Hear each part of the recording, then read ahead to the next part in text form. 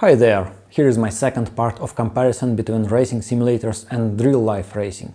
If you just stumbled upon this video, I would suggest to watch first one as well. But today we will discuss some technical details of how simulators render racing reality and how our brain processes this information. What are pros and cons on both sides and how useful simulator can be for real-life driver. First of all, I would like to start with points where sim racing achieved best results. And the first one will be the most arguable topic at the same time. It is physics. Well, racing sims went long way over last several decades and thus made pretty remarkable progress in this area. Once again, I'm speaking mostly about iRacing, but these ideas can be more or less applied to some other top sims as well.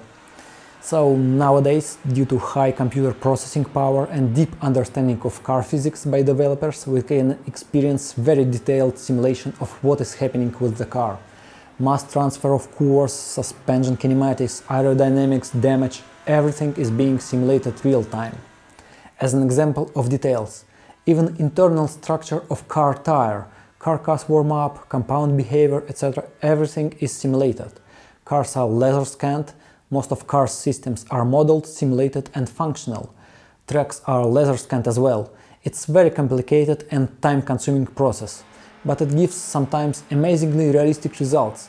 You can find in simulator very subtle details that you noticed on same real track before and vice versa. Small bumps, different asphalt patches, markers around the track. I intentionally don't want to go too much into details how it is done, because I'm more interested to look at this from driver's perspective than how it is implemented. But I will leave some links in description below so you can dive deeper. For now, just believe me that car physics is being rendered from very good to indistinguishably realistic. You can feel it by car behavior, how it reacts to track, your actions, etc. And I know what I'm speaking about because I spent a lot of time both in sim and real car. And this position is supported by many real drivers as well. But not all of them though. That's why I call this topic arguable. If you ask many, let's say, old school but experienced drivers who sat in real race car long before simulator, they might tell you that sim racing is useless, that they don't feel the car, it's undrivable, unrealistic, etc. etc. Why is that? Why do we have so contrary beliefs among real-life racers? It's very interesting actually, because of our world perception. Let's go a bit deeper into this and try to understand how our brain receives information of what our car is doing, what physical, let's say, channels are used. First of all, it's vision. Most of the information we gain comes through our eyes. And it's the same for real life and simulator. If we sim race with monitor like here, we can't use our binocular vision to perceive distances. But actually our brain can adapt to this pretty easy. And it's not a problem at all if we use virtual reality set. There are other issues with them, but still I'm trying to say here that vision works mostly similar in both worlds. But vision has one big downside. It takes a lot of brain processing power. I mean, from eyes, signal comes to brain, then our brain has to create a picture, distinguish there some shapes and objects, understand what is happening actually, make decisions and only then give orders to cerebellum and thus body what to do. It takes a lot of time.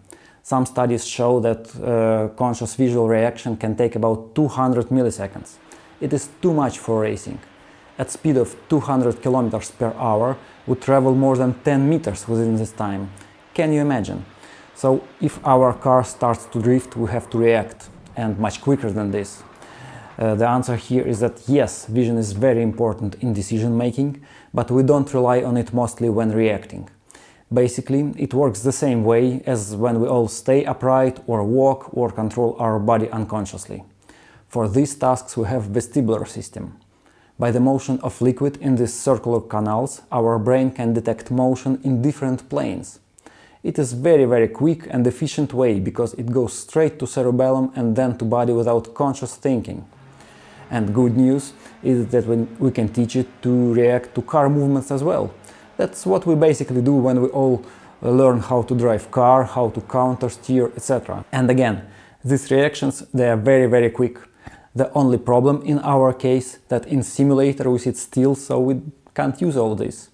Yes, I'm aware of motion platforms, but actually they don't help a lot in this regard, because they have some noticeable time lag by design, so they are good for, let's say, entertainment, but not for car control, at least now. That's why experienced real drivers sometimes struggle with sims, because their brain is trained to use vestibular system a lot. And sim developers, they are aware of this situation, so they try to implement other methods to compensate this. And the next one is hearing. Actually, I can tell you that in real race car you don't hear a lot. Mostly engine screaming really loud, some car body creaks, basically that's it.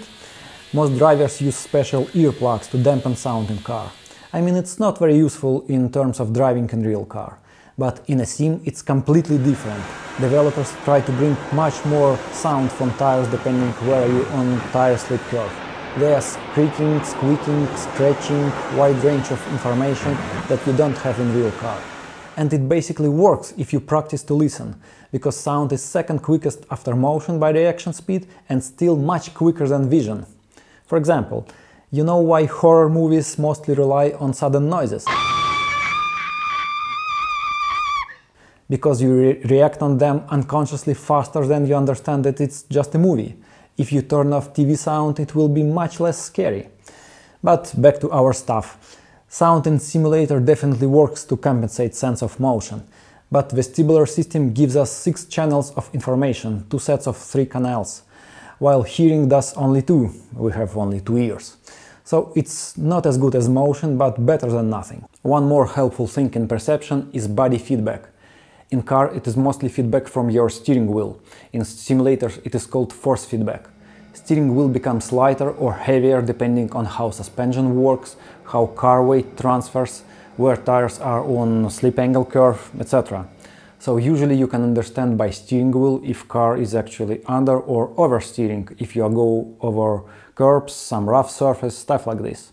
But situation with steering wheel feedback is similar to hearing. It is actually not very informative in real car, surprisingly, comparing to sims at least. Yeah, you feel basic feedback, but it's way less detailed and informative than in simulators. Through steering wheel, simulators try to give us a bit more information. That's one more way to compensate lack of motion information. That's why people who drive simulators before or instead of real race cars are usually very quick in sims, because they are not used to motion sense and don't rely on it. But fortunately, our brain is a very flexible device. It can learn and adapt its reactions to very different sources of information. But if we speak not only about world perception, there are other things simulators have very in common with real-life racing. For example, racecraft. It is basically the same here and there. Racecraft is how you fight with your rivals, how you defend your position, how you overtake, how you choose your place among other cars, basically. These skills are totally interchangeable between sims and real, because we have real people fighting here and there, and they behave in very similar ways. And almost the same happens with race strategy. For example, not so long ago I did 24 hours virtual endurance race with a team, and we had to work a lot on this aspect. Things like driver changes, refuels, tire wear, pit stops, stuff like this.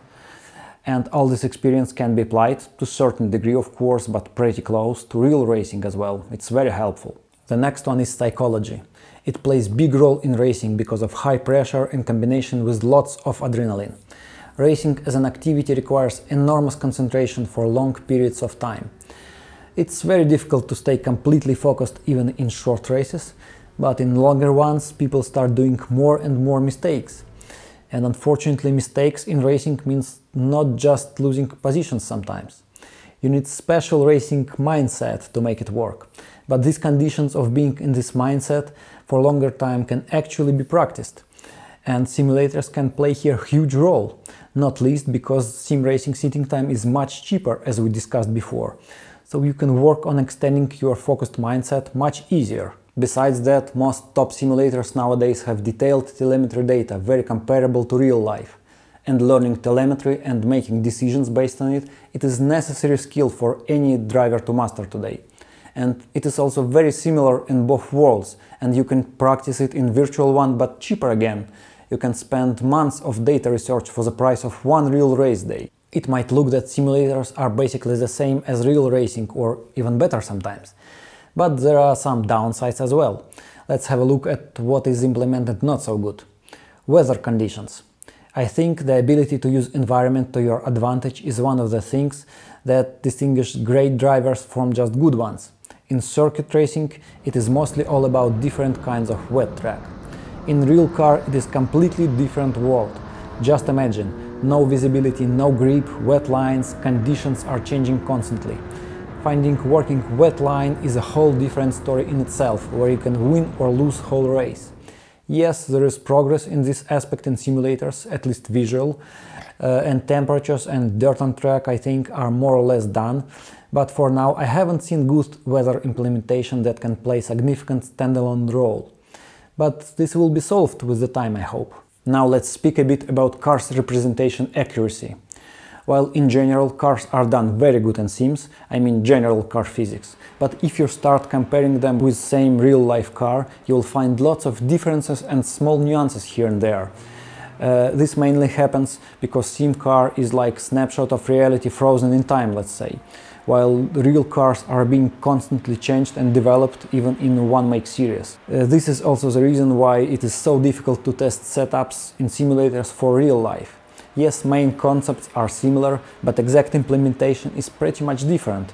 It is not a problem if you do simulators only, but I understand why developers can't update that many cars very often, but as a result racing cars are always outdated to a certain degree. And some car systems are simulated not very realistic, for example gearbox and clutch pedal. In real car you feel bite point under your feet and how gears engage under your hand. There are certain efforts to replicate this, but not very successful. It's not a deal breaker honestly, because gearbox feedback is not very important I would say, but still worth mentioning. Basically same thing happens with tracks. Yes, they are laser scanned. Yes, this technology is really good. But first of all, it's not perfect as everything. Sometimes I see features that I don't find in real life.